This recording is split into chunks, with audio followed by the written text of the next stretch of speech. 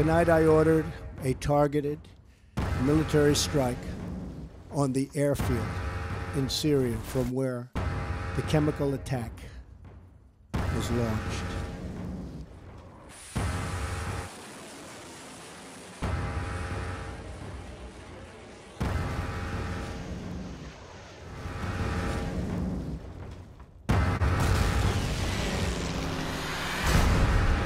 Authorities in London have launched a full terror investigation, as we just heard, especially because the attacker used a vehicle to kill, a terror method we have seen before.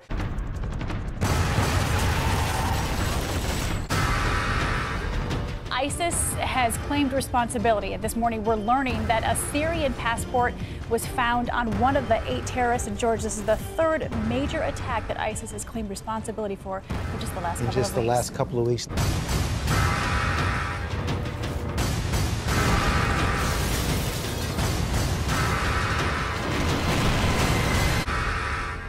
It doesn't take the most powerful nations on Earth to create the next global conflict.